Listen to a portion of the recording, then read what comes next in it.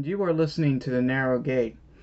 Today's teaching is going to be the one and done gospel in generational curses.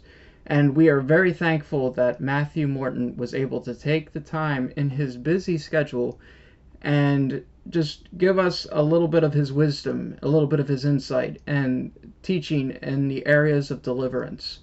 He's got a very strong anointing, and the good thing about it all is he shares with us that if we are in Christ, we all have that blessing to deliver those that are captive and in bondage.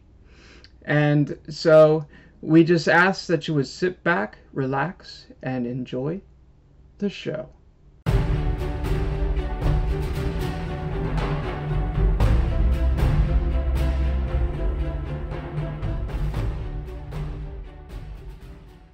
Thank you for listening to the Narrow Gate. I have Matthew Morton with me, and I met Matthew Morton back when he was doing a ministry in one of our local home churches. He's got an international ministry, and he travels all around the world and ministers to lots and lots of people. He's got a very good teaching skill. He's a gifting, and I'm really, really excited to see what Matthew has to talk about today. The teaching for today is going to be the one and done gospel and generational curses that are passed down the family line. So I'm just going to leave it to Matthew and go from there. So, with the generational curses, it's an interesting topic because in the Old Testament, God laid out specific laws for his people. And, he would say things like, do this, but whatever you do, don't do this. There's literally these laws that say things like, do not sleep with this person, this family member, do not try and steal your neighbor's wife. And it outlines very specific detail, and it's kind of almost awkward, some of it, what it outlays. It literally says things like, don't sleep with an animal, don't do this, don't do that. It's really clear. And it says, if you do this, a curse will come upon you. If you do this, a curse will come upon you. And it says that I will visit the sons of the fathers to the fourth generation. So basically the curse ends up on one person, and then it's there for 4 generations.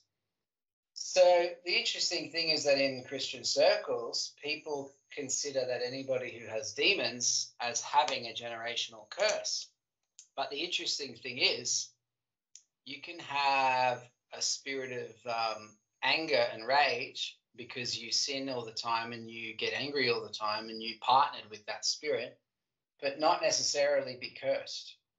Yeah. And so the Bible doesn't say if you have a demon, you are cursed. Jesus didn't walk around saying to every single person who had demons, you're cursed, you're cursed, you're cursed, you're cursed. He just said, demon come out, demon come out, demon come out. So the way the Bible paints it is that having demons is actually a normal human condition because the human race was literally under the ownership of Satan. Now, most Christians never hear that in church. They just hear God loves you, God is love, we just need to keep loving people. And they hear these, super fairy tale messages, and they never hear anything like Satan used to own your soul before you were saved. We will get back to this episode in a moment. We just wanted to take the time to talk about Eden's Promise Naturals, my wife's company. She makes artisan soap with essential oils, lip balm, and even my personal favorite, beard oils. She prays over everything she makes, and each soap is scripture inspired and comes with a scroll printed on plantable seed paper.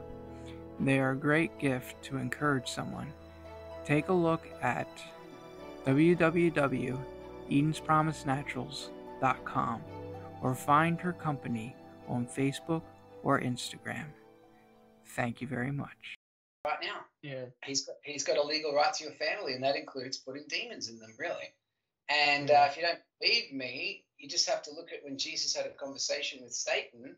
Satan said, if you bow down and do what I ask you to do, if you literally worship me, I will give you all the people and all the kingdoms of this world. So Jesus didn't say, what are you talking about? You're on drugs. You're crazy, Satan. They're not your people. They're never your people. They're my people. He never said they weren't his people. He never argued the case. He didn't. Satan wasn't lying. The human race belonged to him. They were in his hands because of the fall of man. Remember, the Bible says, remember the heights from which you have fallen. You know, people don't realize the heights from which we've fallen. Yeah, I mean, he's it says that about the devil too. Yeah. It says that about the devil too. But the point is, people don't realize how far the human race fell. People have this idea that mankind sinned, got kicked out of this place that was like heaven, and got sent to a middle ground that was called earth. They don't realize that, no, actually, you're born on the path to hell unless you're saved off it. You're like, the human race is just as fallen as the demons unless you get redeemed. And that's why, you know, humans that are unredeemed end up in the same place as the demons, because they're just as fallen as demons. So it's interesting. We have a joke for really naughty kids. We go, that kid's so naughty, he's such a brat, that I don't know whether to cast the demon out of the boy or the boy out of the demon. And what we're saying is we're not sure which one's more of a problem, the demons in the kid or the kid in the demons. Okay, so I have a question for you. So how can you tell when there's a demon manifesting in somebody, or when it's just a generational curse? Is there specific things that you see? Is there things that the Holy Spirit just gives to you? You know, how does it work? That's a good question. So when we're doing the deliverance, curses that are there actually surface. So let's just say, for example, that a voodoo practitioner was paid money to put a curse on you when you're in holidays in like Haiti or like, you know, Nicaragua or somewhere where they do voodoo. Or let's just say you had a witch doctor put a curse on you and you were cursed by that witch doctor. And they'll do that to anyone for money. Now, what that does is the witch, let's just say a witch often has a lot of demons. Like I recently delivered a witch, she had 99 demons, or it might have been 98. Yeah, 98 demons she had. It looked like she nearly died at one point. She fell to the ground choking, couldn't breathe. It was kind of scary for everyone who was there because we're thinking, is this lady going to be able to breathe? The demons were choking her as they were manifesting. And eventually they came out and everything was okay. And I was glad because I've never had anybody really, you know, hurt during a deliverance. And I've delivered over 1,000 people in the last couple of years. And, you know, I really don't want anyone to ever be hurt or killed for that matter. Because, you know, there's not really insurance policies that you can get to protect you. You know, in a court of law, they'll say you killed her because you did some strange ritual. You would get all the blame for doing what the demon did. And that has happened. The Catholic Church has had multiple people die during deliverances.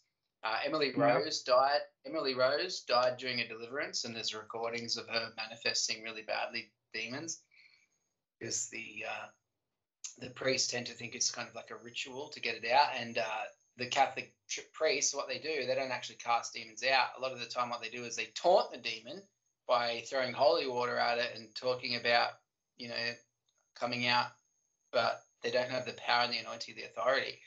So, you know, they don't have the baptism of the Holy Spirit with power. They just have like a bunch of religious rituals. So they're trying to put prayer beads on them and holy water on them, and the demons, you know, manifesting to the point where the person ends up seriously injured or dead, which kind of scares people from doing deliverance. I had someone say you shouldn't do it because people have died from it, you know, and it's like, well, people don't die from it the way that we do it. People are saved and delivered. So back to your question, how do you tell if there's a curse? During the deliverance, the spirit of witchcraft will actually manifest, and it will actually say things like, I'm here under a contract. I have a contract on this family. All right, who made the contract? And it'll say, like, they went to a fortune teller or they went to a witch. So often it comes up during the deliverance that there is a curse, and then to break the curse, we get them to renounce any involvement that they had. So if they had a specific involvement, like they went to a witch for help, we say, I repent of going to any kind of fortune teller or medium or New Age Reiki practitioner. I repent of doing that. I cover it in the blood of Jesus Christ. Doesn't matter whether you knew it was wrong, whether you didn't know it was wrong. It doesn't, regardless. Sin is a sin regardless of whether you knew how bad it was. Yeah. Like, if somebody murders somebody and thinks it's justified, it's still murder, and you still repent before God. You don't, whether it's first degree or second degree, it doesn't matter. It's exactly. just repent. So you don't make a big deal over whether you should or shouldn't repent of things, and you just do it. It's quick and easy. Just go, God, in the name of Jesus, I'm sorry. I repent from everything wrong that I've done.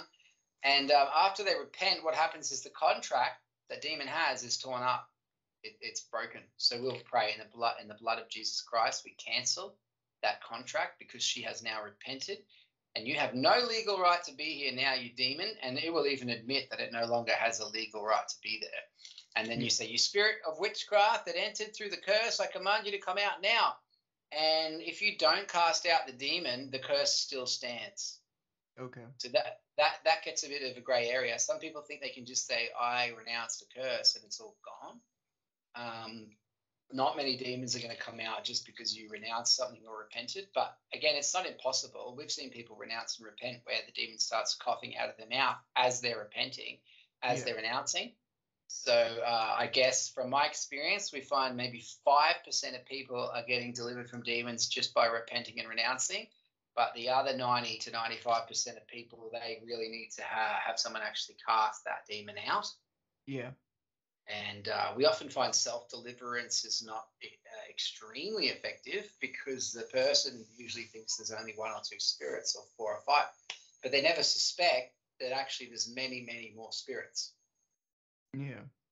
So a lot of people think they're delivered because 2 or 3 demons come out of them, or they had a deliverance session where 5 or 6 demons came out of them.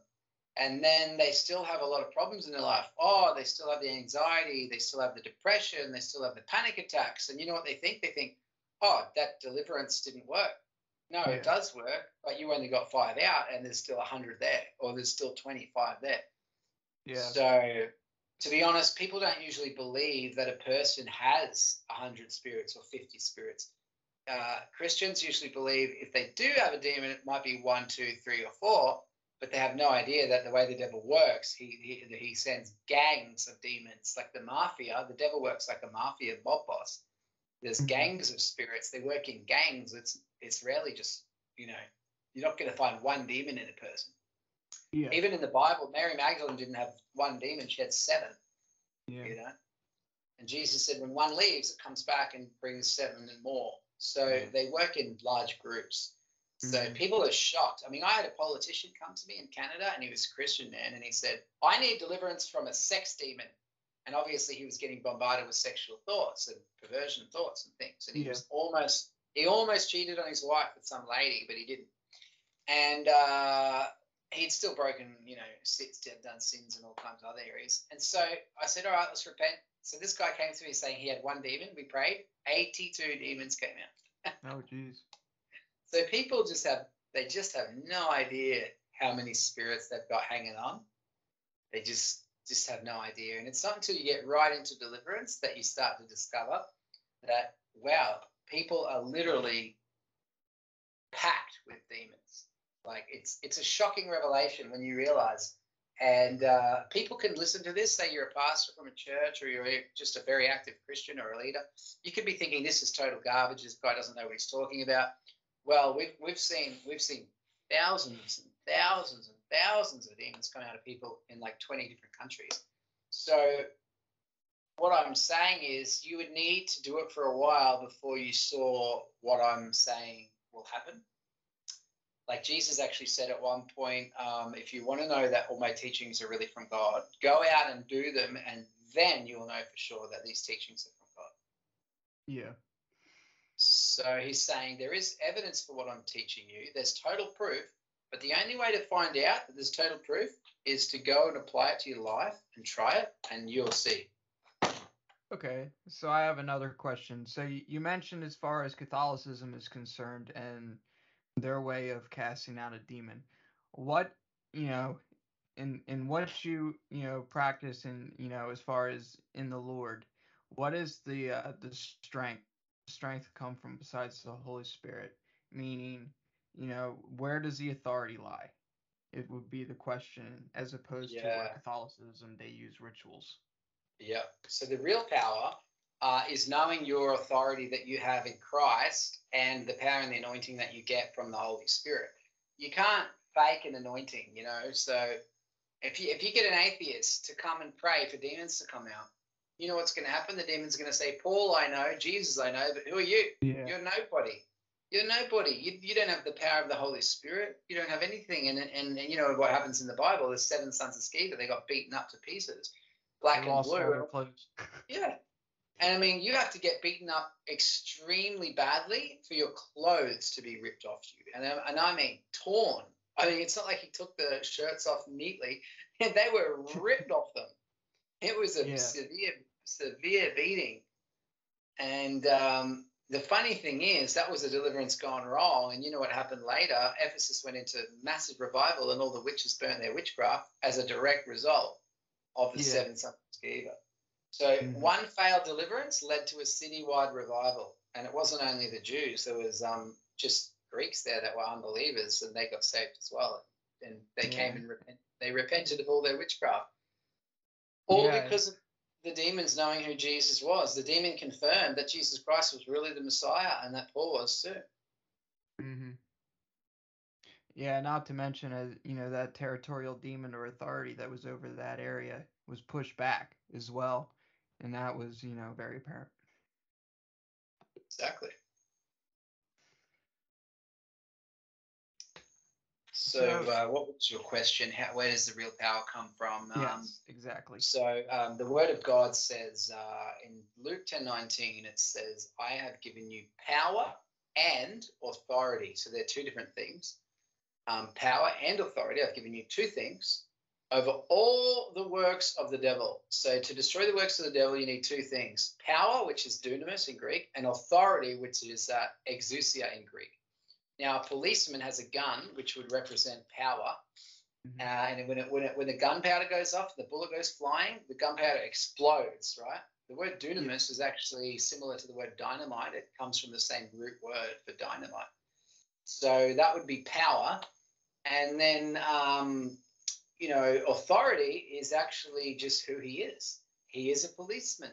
The law, if someone breaks the law, he is allowed to put you in handcuffs and throw you into a prison. Yeah. He can do things that other people can't do. If somebody else put you in handcuffs and threw you into prison, you could probably sue them. But if a cop throws you in prison and puts you in cuffs, he's allowed to do it, especially if he did something, really wrong. So my point is, a policeman is given authority by the government, by the people. He's given authority to do his job.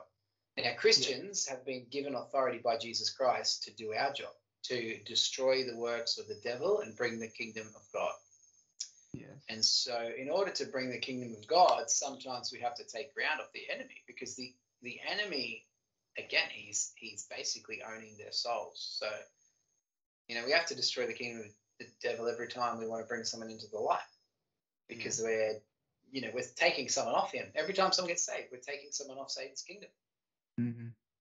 And the demons in that person are not going to be happy about it. I guess you could say that we are ambassadors to the kingdom of heaven to the nations.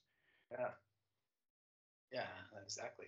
So as an ambassador, we have the legal authority from our nation, which is the kingdom of heaven, to enact the king's orders. And so power and authority is needed. And I always say, if someone's driving down the street, they're driving 100 kilometers an hour and the speed limit's 60, or let's say miles. If the policeman pulls you over and you pay the fine, that's you responding to the policeman's authority. But if you resist arrest, even though the policeman has authority, real authority, demons will still try to resist arrest. So even though you're resisting arrest, then the policeman can't use his authority because you're ignoring his authority. So what does he do? He pulls out a gun, he pulls out some cuffs, he pulls out some electricity to zap you, or some pepper spray in the eyes. So he's going to use force, which is power. He's going to use power to overpower you. So that's what we have with demons. We can make them come out because of the authority. And if they don't listen to the authority and they try and ignore our authority, then we've been given power to deal with them, to force them out. And so the main way to notice the difference, if you go to pray for a person for deliverance and you say, in the name of Jesus Christ, I take authority over every evil spirit, come out of this person now. If they start manifesting and coughing up demons straight away, that demon is responding to your authority because it's quickly listening and obeying. Yeah. If the demon is ignoring you and trying to hide and then just manifesting and kicking and screaming, that is a sign of a demon trying to ignore your authority. It doesn't mean you don't have authority. It means the demon's trying to ignore your authority. And that is when you need to use the power of the Holy Spirit and say, I command you to come out by the power of the Holy Spirit. Yeah. And you can actually forcibly, but it usually takes just that little bit longer. And it's very normal for deliverance to take 15, 20, 25 minutes. And it's very normal for deliverance to take 45 minutes to an hour and a half. Mm-hmm. When it starts to get to an hour to an hour and a half, I'm saying to the person usually, hey, there's a reason these haven't come out, because you've got some agreement with this spirit. So let's search for that agreement. Otherwise, we could just be here for 10 hours. Now, amateurs that don't know any better, they'll just keep praying and they'll keep rebuking demons, and the demon will just manifest for 10 hours until everyone's lost their voice and they're all exhausted. And then they will give up and the demon wins. It gets to stay there. Mm-hmm. So what we'll do is we'll actually say, hey, what legal right does this demon have to be here? And some people say legal rights aren't in the Bible. Well, they are. They're just not called that. You know, you've got to ask the question, where is it in the Bible? You can't just say it's not in there. You've got to ask, where is it in the Bible? Well, I'm glad you asked. And then you can show them. There's a scripture that says if you listen to a false preacher in Corinthians, if you listen to a false gospel from a false teacher, it says you will receive a different spirit, small s, to the spirit you've already received, big S. So it tells us, even though you've received the Holy Spirit, capital S, you're still in danger of receiving an evil spirit after receiving the Holy Spirit. So it's sort of like blinders. Yeah, exactly. So let's just say the false prophet comes to town and he's moving in a particular spirit called a spirit of error, which is mentioned in the Bible, by the way, the spirit of error. So let's just say you believed his little false teaching. Now you're in danger of receiving a spirit of error because the Holy Spirit can't brood over that word to perform it. The Bible says the Holy Spirit broods over his word to perform it. But if it's not his word, he can't brood over that word. He has nothing to perform. He can't show up. So a good example would be I had a friend doing Alcoholics Anonymous, or just a guy we knew. And they said to him, you know, your God can be anything. It can be a lamp. It can be a table. It can be your higher power can be an apple, or it could be Jesus. It's really up to you. And they thought that they could still get the drug addicts off drugs, and it would be harmless for them to just pick any God. Now, this is really serious because what they're doing, even though it seems to some people that seems harmless, but they're doing something very dangerous. They're saying that the Son of God who was crucified, who's the only way to freedom, they're saying he's not the only way. There's so many other ways that you can be set free from alcohol, set free from addiction. But the addiction is actually a demon, and Jesus is the only one that's going to set you free from the addiction demon. Yeah, and exactly. So what happened to this friend of mine from Vancouver Island up in Canada is because they preached a false gospel, which is that, you know, any God can save you, basically, and even an apple. Because they preached this false gospel, he had a false encounter. He actually thought it was like a born-again experience, but later on realized that it was a false awakening. It was like a new age false Jesus. It was like a new age Jesus, and there's a demon that calls itself Jesus, and it's not at all Jesus. It's totally demonic. The Bible mentions it. It says you can receive a different Jesus, which is incredible if you think about that, because how would Paul have known there's other beings getting around calling themselves Jesus? I don't think he actually did know that. I think the Holy Spirit literally spoke through him and wrote the words, you can receive another Jesus, like a different Jesus, because there's no Yeah. way Paul would have known there's demons getting around calling themselves Jesus. I mean, he might have, but I don't think he did. I think that was like totally Holy Spirit inspired for our benefit later. Yeah, yeah, especially there's you know, a lot of people in the new age movements and stuff like that who, you know, have astral project, and they have these out of body experiences, and they talk to spirit guides, and some of the spirit guides actually sort of look like a cosmic Jesus, and they also, Yeah, you know, they yeah, call themselves Jesus, and they're like, I can be your spirit guide, so they accept that spirit guide, you know, and then they start giving them like false revelations and things like that, and it's very yeah, common. You know, there's lots of books, you know, from people that said they, you know, been spoken to by a cosmic Jesus. yeah. Absolutely, you're exactly right, and I've seen that as well, and it's very interesting. So what's sad is that when you go to a church that's kind of like run like a cult, they get up and they preach a different Jesus, and the whole crowd gets full of a different Jesus. Like actually, someone that is a mutual friend of ours, who I won't name, went to a church and she saw a Jesus standing over the people with no holes in his hands, and she looked at it and she realized that's not Jesus Christ of the Bible.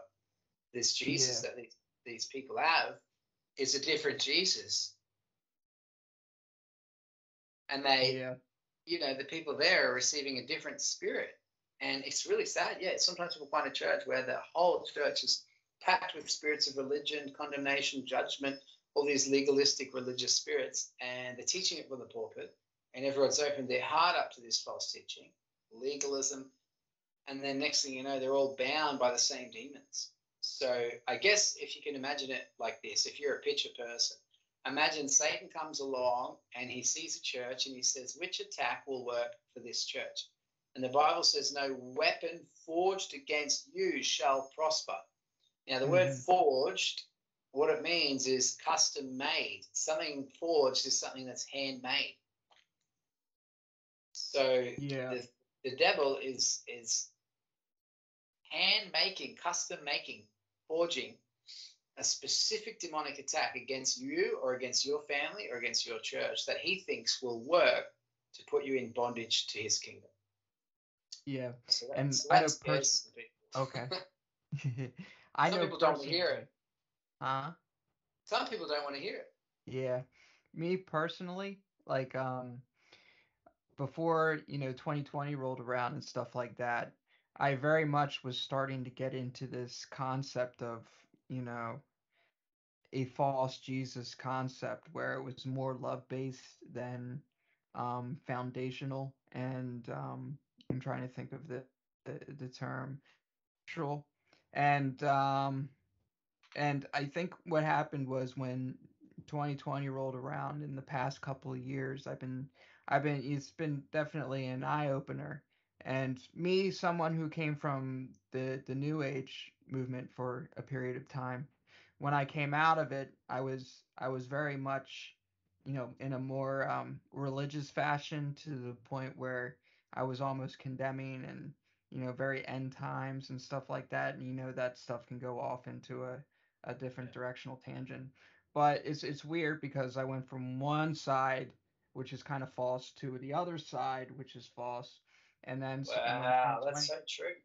2020 rolled around, it's just like bam, all of a sudden I started seeing things, and different churches and organizations and just people responding in ways that I didn't see before. And there were many people that I looked up to and stuff like that, and I was just like, man.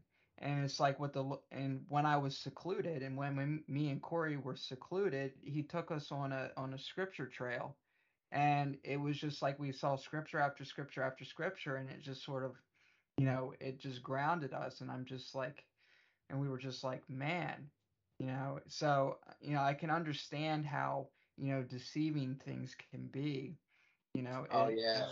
when You you know what? just when your ears are tickled. You know what you're saying there, how deceiving things can be. I remember having the thought, what if Satan is like 100 times more cunning than what we are? You know, what if he's like smarter than us, been around for thousands of years, seeing generation after generation after generation of people, And I sort of got thinking, and I know God's power can keep us, free and protected. And I'm aware that God looks after the elect and so on and the called of God. But I was just wondering about how deceptive the devil really is. And the Bible does warn a lot about deception, especially in the last days. And it Yeah. says, it even has a concern about the elect being deceived. And so I was wondering about that, and then God gave me a revelation that when I was a young man, I was maybe only 12 years old. I had a dream, and in the dream, and this was like one of the most supernatural dreams, probably the most supernatural dream I'd ever had. I mean, most of the time I was just having kind of like normal 12-year-old flying dreams and going to school naked dreams or whatever they were. Yeah. And and so this dream, I was in this room and four or five, I'm going to say five angels came floating through the ceiling. They didn't need a door. They just went straight through the ceiling down to the ground, and then they stood on the ground, and they were all wearing these fancy white robes, and all of them glowed blue. Their skin was glowing blue, so their face, their arms, anywhere. Even the fabric of their clothes had a glue glow to it, which was coming from underneath. Yeah. And I was like amazed. And I'll tell you what was so deceiving about it. Not just the fact that they looked like angels, it was twice as deceptive as that. I felt what I thought was love and joy and peace and happiness, Mm-hmm. 100 times stronger than I'd ever felt it before. And I didn't think the devil could do that, make you feel euphoric, almost like happiness and joy. Like I thought, joy comes from God, not the devil.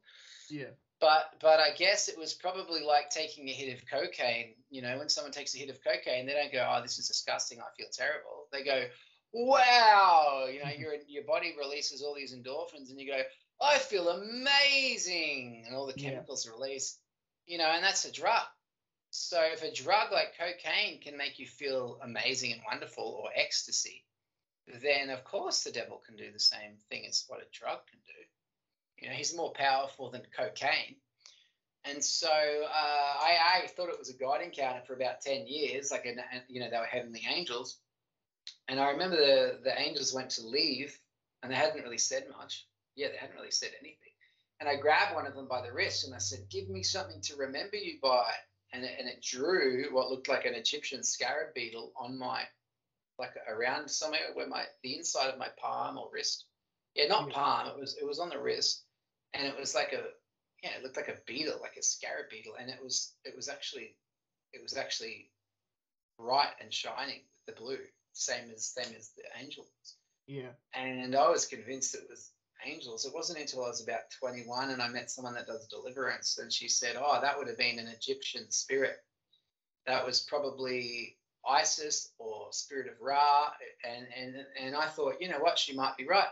So I started taking authority over Egyptian demons, and I started naming them one by one. And at this point, "Come out, you evil unclean spirit." And I named Osiris. "Come out, Osiris." And as I named that demon, my whole body just buzzed and buzzed, like it was a crazy sensation of something being inside you. Like it was like energy inside you buzzing.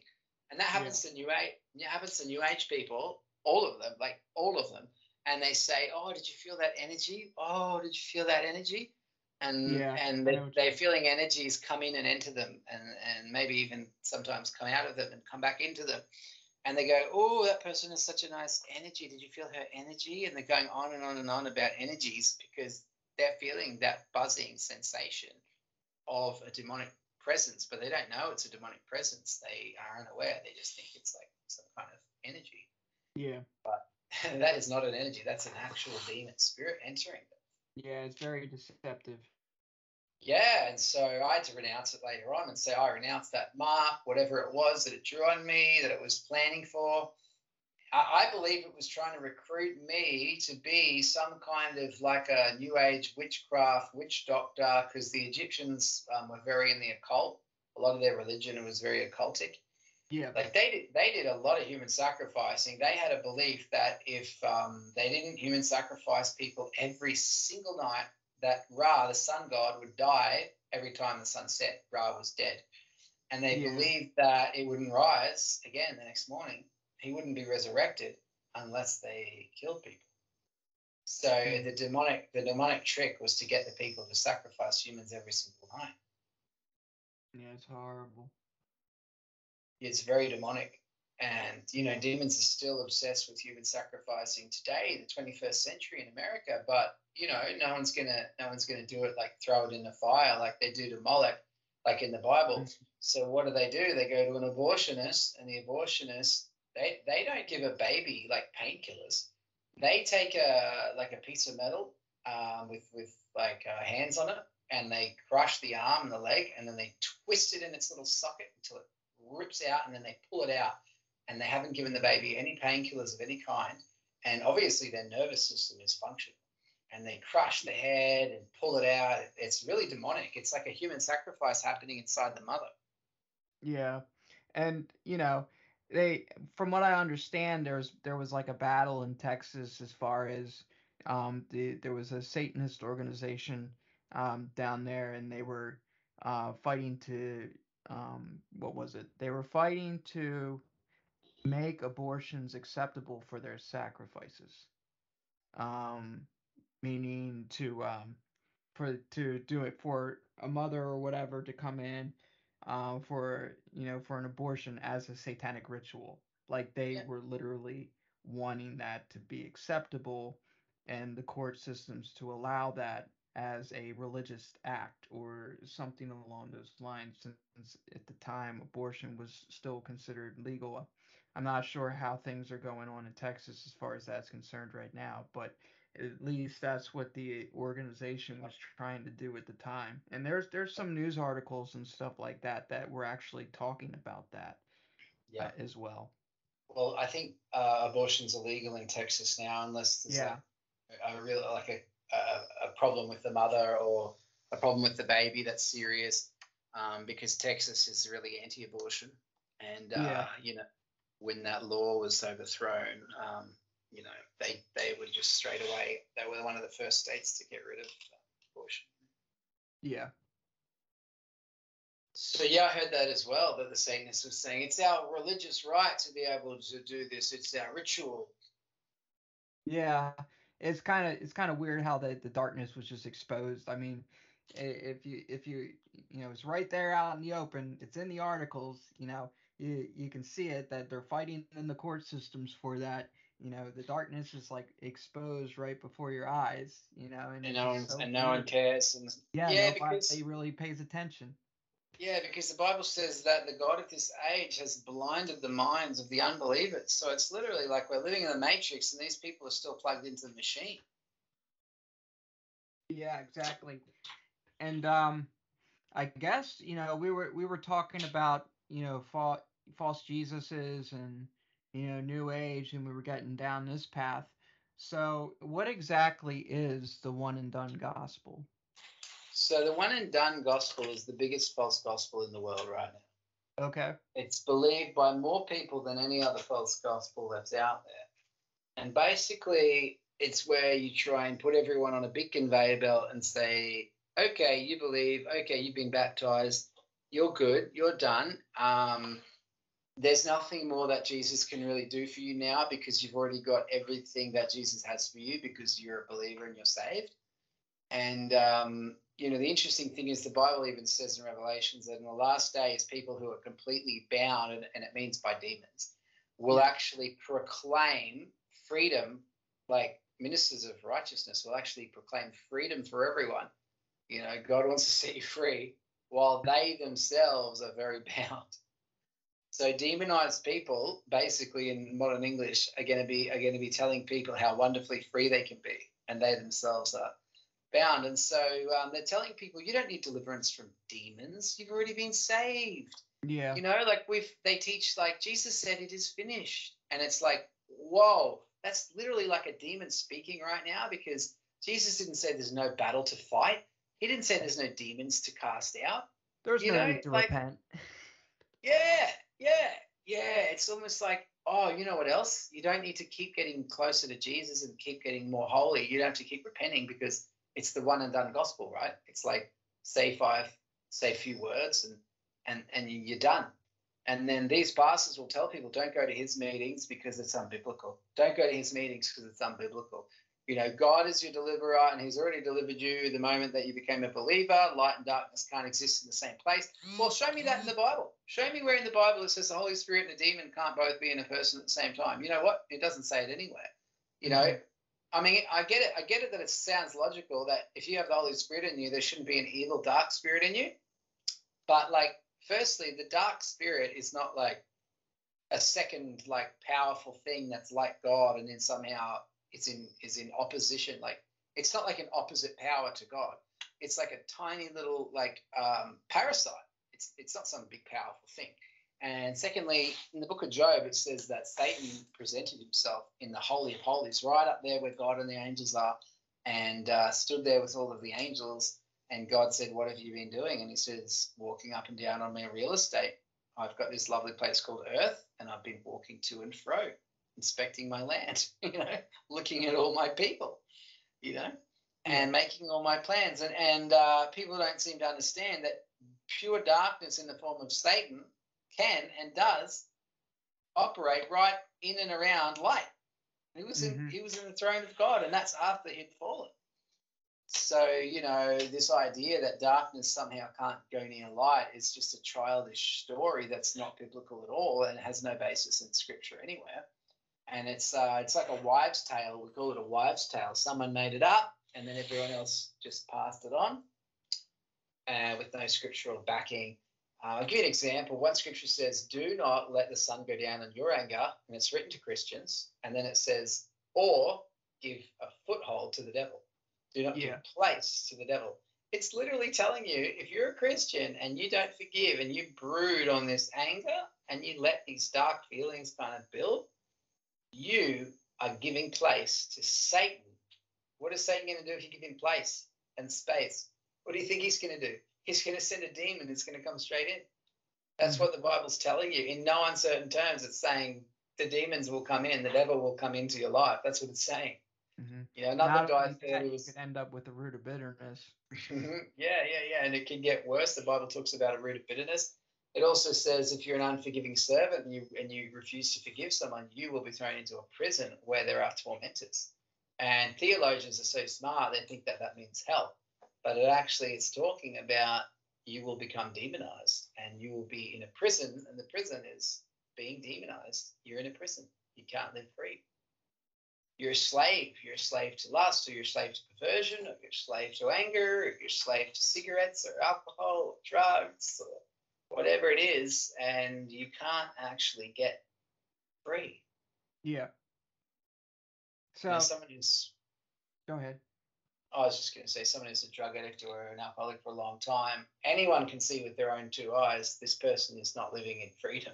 Yeah. This person is completely controlled by alcohol or drugs. And what we can't see with our eyes is that the same thing is true of any sin. It has the same effect of the drug addict or the alcoholic. It puts you in chains that you just can't see. Yeah. Now, I have a question for you. With the one and done gospel, and when you go out and evangelize and minister to people and stuff like that, would you say that's one of the hardest types of gospels to minister to? Because it almost in a way sounds sort of like a religious kind of a thing, even though that it's not. I know that a religious spirit can operate in both ends of the spectrum. Yeah. So I mean, how is it ministering to somebody, an individual, who just has that one and done gospel concept? Yeah, I mean, the true answer is that everybody is different. So thank God for that, because some people can be completely stubborn and they have strongholds. And then other people can actually have a bit of humility about them, and they can hear the truth and they can kind of realize that, some people can realize that they were sort of maybe a little deceived. I mean, there's a deliverance lady getting around Los Angeles right now, getting big crowds and flying all over the world. And, she started out just as a super lukewarm Christian, and she just readily admits it. She's like, I was a lukewarm Christian, I just lived how I wanted. She was someone probably that was made by the one and done gospel. Say some words, read the book, attend a church, very good, pat you on the back. And then thank God, she broke out of that apathy, and now she's casting out demons all over the world. And Yeah, that's awesome. she still has more to learn, but she's on the right track. She's only been doing it for a few years, and so sometimes she'll only cast one or two demons out of the person, and they have like 20 or 30, and think that they're all gone because she's not really aware that there's actually so many more layers. Mm-hmm. I guess you could think of it like this: a lot of people are like an onion, and behind each layer is an evil spirit. So I'll give you an example. Let's just say Freddie gets saved, and let's just picture. We'll call him Freddie the Onion to make it real simple. Let's say he's got a really bad pornography addiction. He cries out to God, "Please set me free. I repent." And he disconnects his internet and does everything he can in his power to get off it. And then someone comes to him and says, "In the name of Jesus, you spirit of lust and perversion, you come out." The demons come out because he's repented, right? Yeah. Now that's one layer of the onion gone. Now that guy can go, "Thank God Jesus delivered me." And they'll tell the story for the next 20 years, not realizing that was only one layer of the onion. You got 27 layers left. Mm-hmm. And then this happened to me. God started knocking on the door of my heart. Hey, there's another layer called pride, and you haven't dealt with it yet. You're still housing a spirit of pride because you haven't let Jesus become the Lord of your life in that particular area of humility.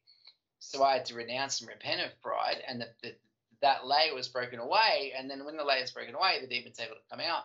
Then I had to repent and renounce jealousy, and then I was able to get delivered from the spirit of jealousy. So you first have to make the sin your enemy, because the Bible says God will deliver you from your enemies. In many places of the Old Testament, it says God will deliver you from your enemies, but nowhere in the Bible does it say God is going to deliver you from your friends. Yeah. Thank you for joining us here at The Narrow Gate. We would love to have you subscribe and rate our podcast if you are listening on Apple Podcasts to help other like-minded listeners find us. The Narrow Gate is now on Apple, Pandora, Google Podcast, as well as Amazon Music and Spotify.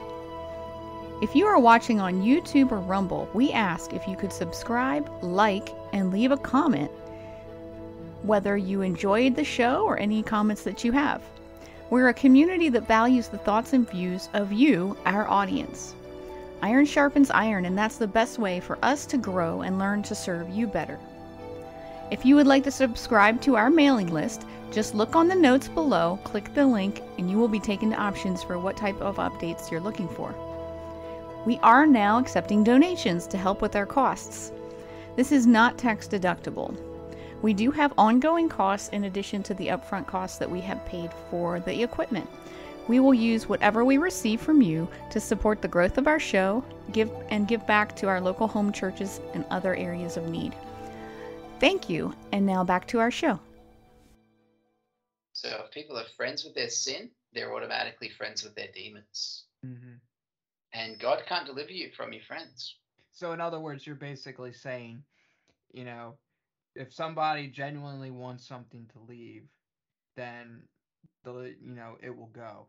But if somebody likes what they're doing, or they like the habit, or they like the situation that they're in, even though part of them wants it to go, then that little bit of them liking it is enough for it to stay. Yep, it gives the demons something to hold on to. The Bible says that some people have got such a stronghold.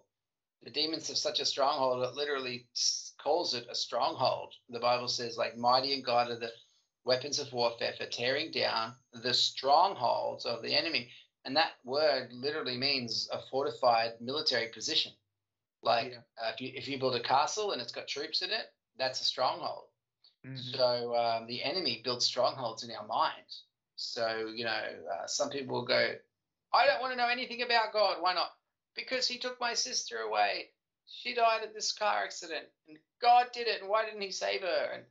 And then it's like the enemy's come in there and spoken to her ear, the demon, and said, "God did that. God killed your sister." It's the reason you didn't get into university is because, God didn't let you. And next thing you know, the Satan's built a series of lies in this person's mind, and they've believed them. And now the enemy has a stronghold in their mind, and you can't just say, "Demon, come out," because this person has literally like layers and layers and layers of agreements with the demons. Yeah. And sometimes we'll say that person is PP, and we mean like perfectly possessed, as in like the demon and the person are in perfect agreement, like them. It's like they're married to each other. And it's like that person is not getting delivered. Like I've had Satanists say to me, yeah, you can try and cast my demons out just like as a joke. And I'll give it a crack just to see if they'll manifest. And I'm always shocked. I'm like, wow, really nothing happened. And then I realized they haven't repented. They don't deserve deliverance. And I did a study on it, and I realized that Jesus refers to deliverance one time. He says, why would I give the children's bread to little dogs when somebody wanted their daughter free from demons?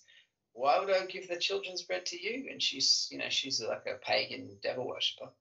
And she says, but even the dogs eat the crumbs that fall from the master's table. Like they still get something. And it was a smart thing to say, because Jesus turned around and said, okay, she is delivered right now from this moment. And it's pretty incredible that Jesus could just say, your daughter has been totally set free. He didn't even go to the house, didn't lay hands, like just literally just declared it. She is healed. She is delivered from this moment. Yeah. And some of the Bibles translate it to she was healed from that moment. And it actually bothers me a bit. And I'll tell you why.